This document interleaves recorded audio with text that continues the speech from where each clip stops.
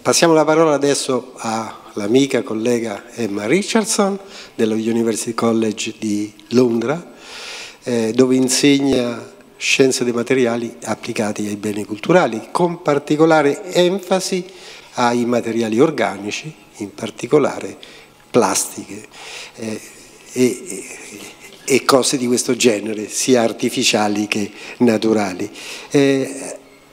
Ha preso il PhD all'Università di Southampton e poi è stata in chimica analitica e poi è stata per un triennio al Getty Conservation Institute di Los Angeles e credo che ci parlerà di ricerche fatte in quell'ambiente. Ritorneremo al minimalismo americano a cui accennava, questa volta della West Coast, e il lavoro è in collaborazione anche con Tom Lerner e con Rachel Rivak. E vorrei come ultima cosa accennare al grande contributo che ha dato nell'ambito del progetto europeo Pop Art, progetto che si è concluso con molto successo, in cui le plastiche hanno avuto un ruolo determinante, come è il caso che lo sia.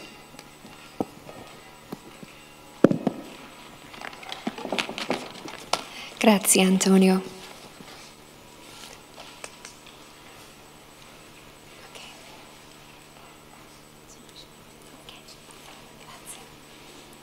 Buonasera, sono Emma Richardson. Mi parlo un po' italiano, so I will be speaking in English from here on, okay? To save my embarrassment and your embarrassment also. Okay? Today I will talk a little bit about some of the work that was coming out of West Coast America during the 1960s and 1970s. The work that I'm presenting here today is part of an exhibition that I was co-curator with Tom Lerner and Rachel Rivak at the Jean-Paul Getty Museum a couple of years back. So obviously I would like to credit them as well with regards to this work.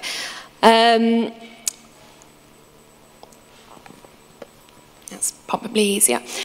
So on the west coast of America, West Coast minimalist artists were very much synonymous with reflective light and immersive light. The artists working at that time often were called Finnish fetish artists or light and space artists, and they were very much focused on very pristine surfaces and works of art where we have these pared down pieces, this kind of palette cleansing in relation to the works of art, and these very ambiguous boundaries within the works. Now, these artists were effectively making use of very, very innovative materials at that time on the West Coast. In post-war America, post-Second World War America, there was decommissioning of a lot of materials from the military, aerospace, with the space race, we had an awful lot of new materials coming through, surfboard culture and the automobile culture. So these artists were very much kind of experimenting with new materials. There was materials exploration and experimentation in order to try and achieve these pared down boundaries and these pieces with near inexistence. Whilst a lot of the works of art very much chimed into the stereotypes of Los Angeles, such as the Hollywood billboards, and as I say, automobile culture and surfboard culture, these pieces were not mass-produced pieces. These pieces were very much industry and craft, with an awful lot of work going into achieving these beautiful smooth surfaces and pared down sculptures. First I'm going to do is I'm going to introduce you to a few of the artists that were key players within the scene, and then I will move on to talk about one artist in particular and some conservation implications. So what you see here is a sculpture called Green Wedge by an artist called Peter Alexander. And he was a number of artists working on the west coast of America using polyester resin, which at the time was quite a new material and certainly was something very new in terms of artists manipulating this material. And you can see here that this beautiful sculpture, it tapers out to near inexistence as our eye is drawn up through the object. Here we see Larry Bell, a piece by Larry Bell. Larry Bell was a true innovator within this group of artists, although not really working with polyester resin, which is my main focus. Larry Bell was using an industrial technique, an industrial metal deposition technique, where he was applying coatings of different metals such as nickel and aluminium onto the surface of prefabricated panes of glass. And he was producing glass walls and glass cubes in which the reflection of the exterior was reflected within the interior of the piece. So one's perspective is altered in relation to the work of art. Here is a piece by Robert Irwin, who is probably the most well-known amongst this group of artists on the west coast of America. Here we see this 12-foot tall acrylic prism, again manipulating light, and as you walk around the piece you actually don't see your reflection in it at all. You see the reflection of the light and the diffraction of the light through this piece. And this is Helen Pashkin. She's somewhat of an anomaly within this group of artists. This was very much a macho, male-oriented group of artists working with these innovative materials. So Helen Pashkin was one of only a couple of artists working on the West Coast within this group. And what we see here is we see the manipulation of two different types of plastic. So we have this interior coil of acrylic resin, and this is then surrounded by polyester resin, and she was very much making use of the interplay of the boundaries of these two materials and the way in which the light reflects and behaves differently when it interacts with these two different materials. And as you move around the piece you see the subtleties of that interplay. Now here, conveniently, the alphabet brings us to Dwayne Valentine, who is the artist that I would like to focus on a little bit this afternoon. Dwayne Valentine was very much interested in working polyester resin and interested in achieving these very, very smooth, finished surfaces and the interplay with light on the actual works of art. And what you see here, we see a piece called Diamond Column. This is an 8-foot high piece of polyester. It is 12 inches in the center of the diamond, and it tapers to less than an inch at the edge, at either edge of the piece. And very much manipulating light as you walk behind it, you can see, possibly, if I can get this laser to work, you can see the lady walking in from the left, but in the center, it flips the image. So we get this inversion, we get this play on light due to the material and the angles in which he was working with. Now, what sets Dwayne Valentine apart from the other artists is that he was very much interested in pushing the material boundary. He was not satisfied with using off-the-shelf resins that had been developed for other applications. He very much wanted to see where he could push the material for his vision. And so here you see Grey Column, which is a 12-foot high piece. And what's interesting about Valentine is that before Valentine came along, it was only possible to cast polyester resin in very, very thin pieces. The reaction in terms of curing polyester resin is an exothermic one, so a lot of heat is given out, and in the process, if the material is en masse, then the material will crack, so the objects fail. So you lose an awful lot of material, and it's very expensive for an artist. So Dwayne was very much interested in pushing that boundary to achieve this vision that we see here. So what we have is we have a 12-foot high piece, we have an 8-foot wide diameter. At the base, it is just an inch thick, and it tapers just over a foot thick, and it tapers to just an inch at the top.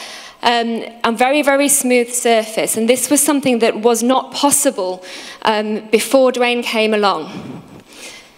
So how did he actually manage to create this piece? Well, what you see here is you see a page from one of his notepads in relation to his process.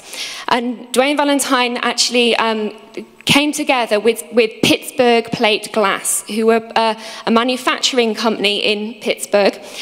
And he very carefully and worked tirelessly for a number of years trying to develop a material with them that would enable him to cast polyester resin on such a large scale rather than these thin single sheets. And so eventually, the product was actually sold on the market as Valentine's mass cast resin. So it became a commercial polyester resin which other artists could then use.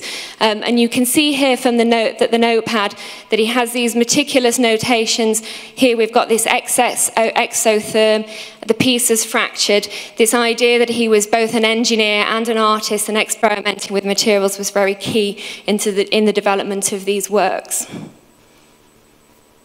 So, what is polyester? I can hear you all crying. Well, it's something that we're all familiar with. We have bottles that are made from it. We have synthetic fibers that are made from it. Surfboards are obviously from LA. It would be wrong to not have an image of a surfboard up there. So it's something that we're very, very familiar with, and it's ubiquitous to us.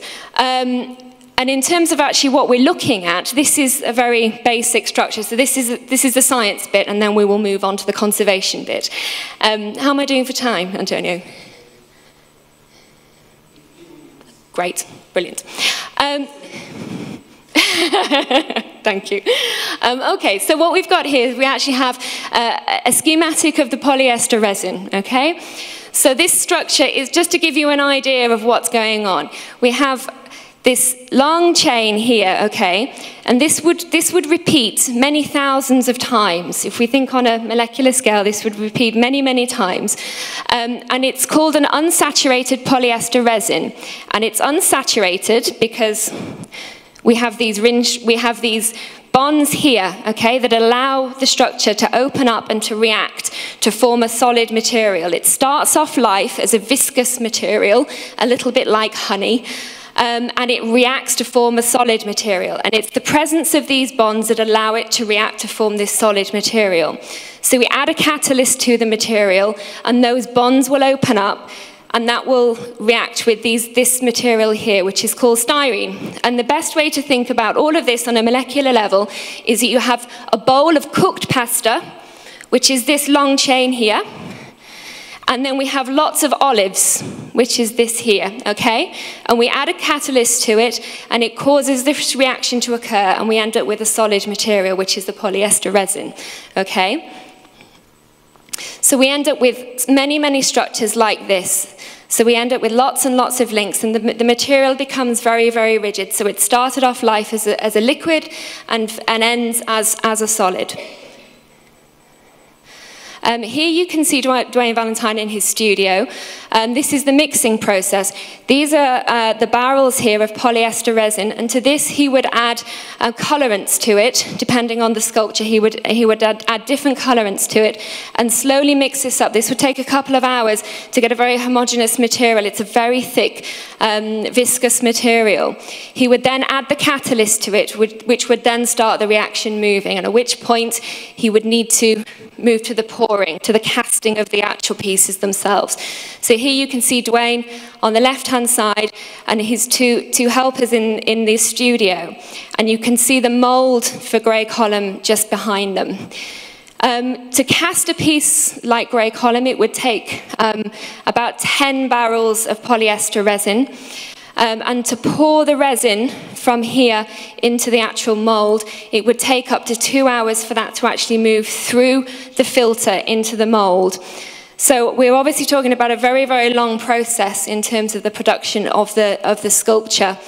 Whilst one barrel was pouring into the mold, they would then be preparing the second barrel to move forwards with this, and they would remain in the studio for up to 48 hours. They would, after the casting had started, they would then have to remain with the piece until it had actually cured.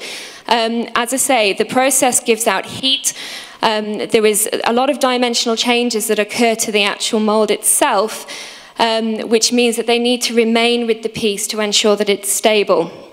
Dwayne Valentine often talks about an accident that occurred with one of his other pieces that's at the Norton Simon Museum in California, where the mold actually started to crack during the curing process, and he had to commandeer his colleagues to come and hold it back together again. And if you go and see that piece, you can see in the top corner that bubbles have formed through the actual polyester resin, relating back to that occasion when the mold started to give way. So once it comes out of the mold, the surface is very, very rough. So we end up with a very, very rough material, which you can have a feel here. So the material then needs polishing, very similar to the way that we might deal with a cast bronze, where we have to chisel and we have to chase the surface to produce a very, very fine, smooth surface. The same is true for these works of art as well. There needs to be a lot of work put in to produce these very, very seamless pieces. So here you can see Dwayne Valentine on the right-hand side, and again his studio hands here, polishing the piece. And they would use these very big polishers that would be used for car manufacturing. Accounts tell us that it would take up to 3 weeks of continuous polishing. 3 people continuously polishing with different gradations of sandpaper to produce this perfect surface, which we see here, okay?